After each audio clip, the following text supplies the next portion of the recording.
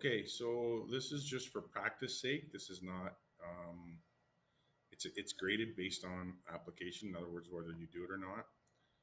And it will also have a little bit of communications too as well. See that you're being able to display what you've learned.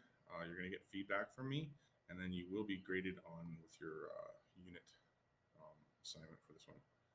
So you go to the view, and I'm going to do top-down view.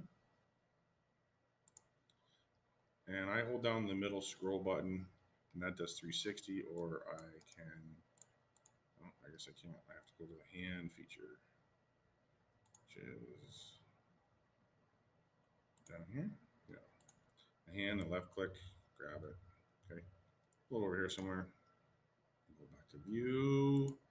I think my volume is really low. So, okay. So anyway, I'm going to pull it over, and I'm going to take my rectangle tool over here. I'm going to left click once and let go. I don't touch anything. I can drag it, and I'm going to make this a 16 foot. If you look down on the right down here, the dimensions, right? You just type in 16 foot, comma, by 10 foot. Enter. There's my deck. Okay. And from here, you know, this can be just like the deck area on the bottom. All right. Now, the next thing you're going to do is your measuring tool. Now, the measuring tool is more like a guideline. If you put it down here, it will measure the distance, and you see that it's, well, right on that was 10 feet. If you put it here in the middle, you see you get a guideline. Well, I want to, my posts don't have to be right on the outside. My posts can be somewhere in the middle here. Not middle, but 2 feet is usually the general rule. So I'll have a 2 foot, and it's called a guideline. So 2 foot, enter. Okay, and these can be erased after. These aren't actually in the design. They're just helping you align it. And this one here, again, 2 foot, enter. And I go from here, 2 foot,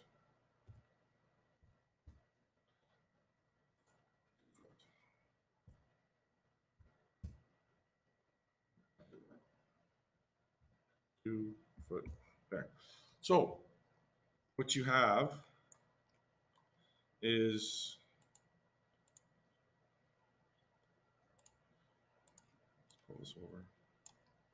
You've got a deck that you're going to put a post here, post here, post here, and a post here for now.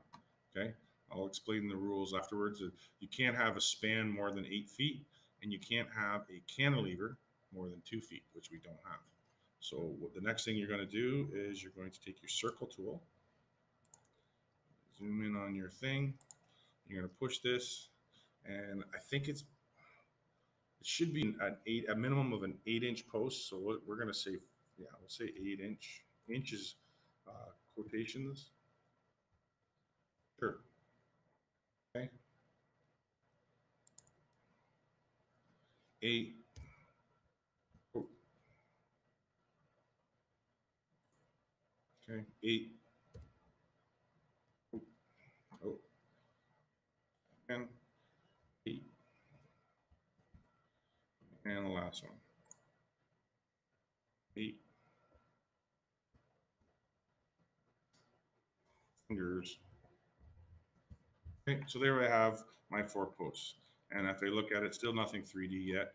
I can get rid of my guidelines now. Okay.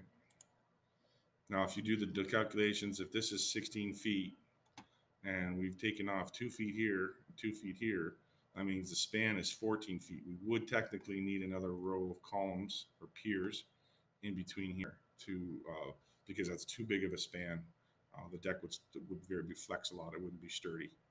But we're just doing this for playtime for right now. So then you're going to go over to this push-pull and give yourself a bit of an angle. And we're going to go, so left click once, pull up, and type in 6 inches.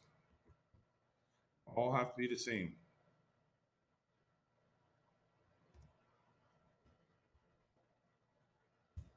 Nope. Do that. 6. because the posts are, or the piers aren't same height, and your beams won't carry anything. Or your deck will be lopsided. Okay, so there you have it. Okay, you got 4 posts. Next thing I'm going to do is show you how to make them components so that you don't mess around with it.